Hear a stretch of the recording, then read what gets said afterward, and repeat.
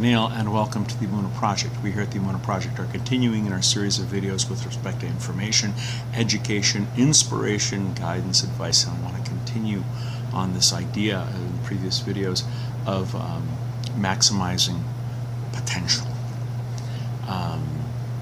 And we might say to ourselves, "What? We're frum, we're observant, we're orthodox, you know. What do you want?" And yet, our Shabbos is cold. Our davening, our praying is lukewarm at best. Our attendance with the congregation, with the minyan, spotty. We're doing what we're supposed to do, but it lacks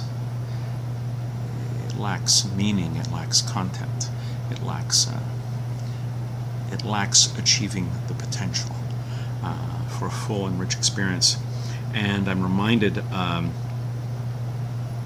in asking how do we maximize potential, I'm reminded of a medrash about Adam Arishon, Adam, the first man. And as we recall from the beginning chapters of Genesis, once Adam and Eve have eaten from the fruit of the tree of knowledge of good and evil, they realize they were naked and they go hiding. The Spirit of God is moving through Gan Eden, through the Garden of Eden, and God asks, "Where are you?" What? God didn't know where they were? God didn't know where Adam was? He needed them to lift a hand. Most people interpret this as an opportunity for Adam and Eve to come forward and say, "Listen, you know, I know you told us not to eat, but you know, we're sorry, we gave in." They failed. Chazal, our sages, also have another approach. The question, "Where are you?" It encompasses more than it seems to. It's a critique of Adam. This is, "Where are you? I created you. You were at the summit. You were at the top. You reached up to the heavens.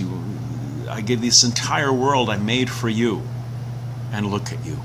Where are you now? Naked, hiding, ashamed, afraid. Didn't live up to your potential." And this was God's rebuke, his musar, his lesson in ethics. Adam Arishon, Adam's failure to realize this incredible potential. It repeats itself in our own lives. It was Shraga Feivel Mendlowitz. Shraga Feivel Mendlowitz would say that every person has a God-given purpose in life, and we're judged not only by, you know, the quality of our deeds, but are we, you know, did we achieve this potential? Did we fulfill this purpose in life to the extent to which we've accomplished this personal purpose in life? Interestingly enough, when Reb Shraga Feivel Mendlowitz made this statement, he added, "How does one know whether he has fulfilled his mission in life?" And when he made that statement, Reb Shraga Feivel started to cry. This is a gadol. This is a great man who put together, who assembled, who catalyzed much of the Torah environment in post World War II America. Yet, even with all his accomplishments, he felt insecure as to whether or not he achieved his own personal potential. He was insecure regarding his own achievements. He never felt that he'd made it. And this process of trying to achieve our potential no matter what, not to be content to rest on our laurels, to always strive further, to go for more, that's the key to achieving our potential, not to be satisfied for less, regardless of our accomplishments.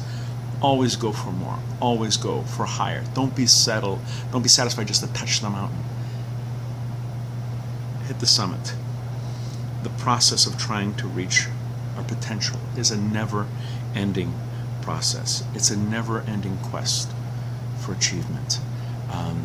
We're going to be doing more videos along these lines. Please come back. Please watch. Please learn. Until next time, on behalf of the Emunah Project, I'm Daniel, and thank you too much.